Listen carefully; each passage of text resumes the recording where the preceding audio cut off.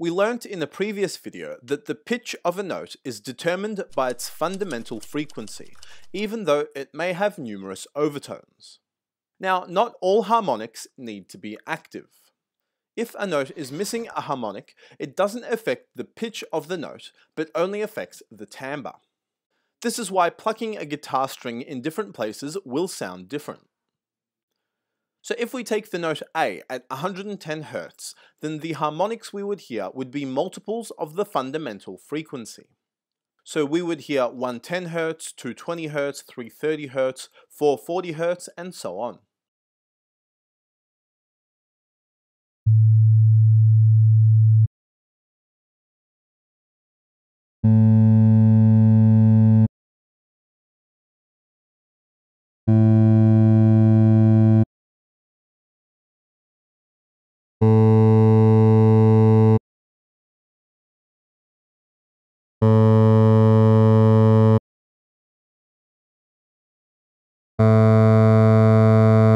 But if we were missing the third overtone at 440 Hz, we would still hear the note A at 110 Hz. It would just have a slightly different timbre.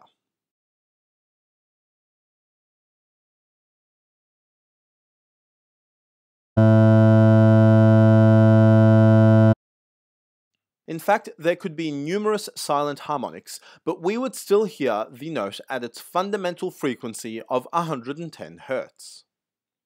But what happens if we remove the fundamental frequency?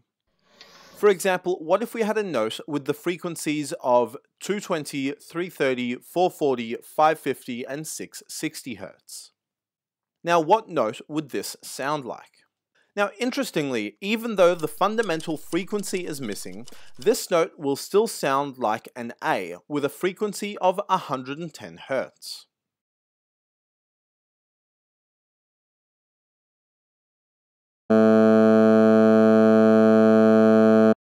This is because those other 5 frequencies only repeat their collective cycle or their overall pattern 110 times per second.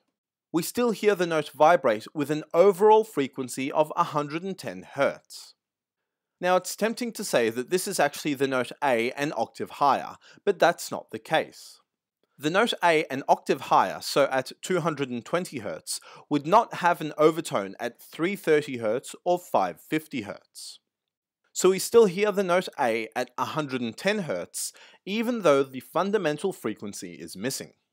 So we have created a fundamentalless note, which is rather interesting.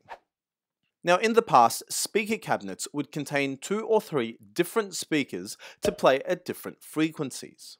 Small tight speakers for higher notes, and big loose ones for lower notes.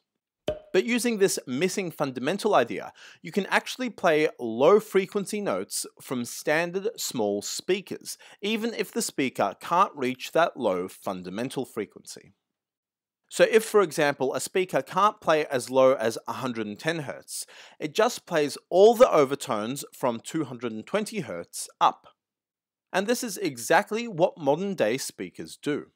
So if you're listening to a heavy bass line on small speakers, it's probably missing its fundamental frequency.